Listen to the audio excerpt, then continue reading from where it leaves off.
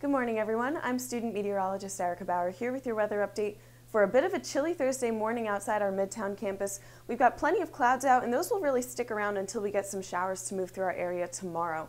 The real story will be a line of storms along with a cold front that'll come through really overnight Friday into Saturday morning. That sets us up for a warm weekend with temperatures in the mid-60s and even the low 70s, but rain, go away. There are a lot of showers and even rain in our forecast, so we'll get to that in just a minute.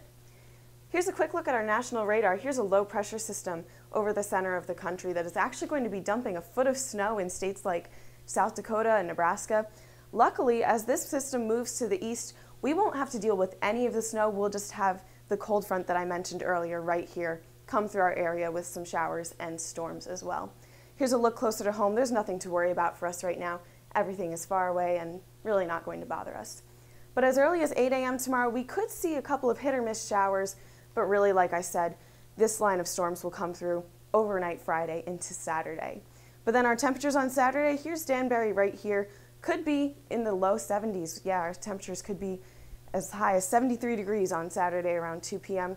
Sunday, we'll get into the 60s, maybe 66 degrees for a high temperature.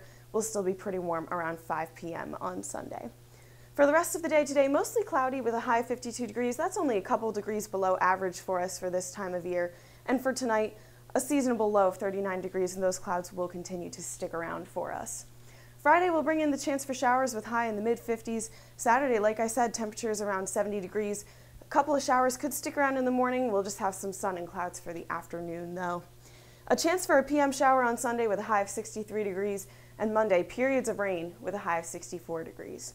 Make sure you stay tuned to all of our social media platforms and make sure that you stay up to date with all of the details on how much rain we'll get and when. I'm student meteorologist Erica Bauer, and have a great rest of your day.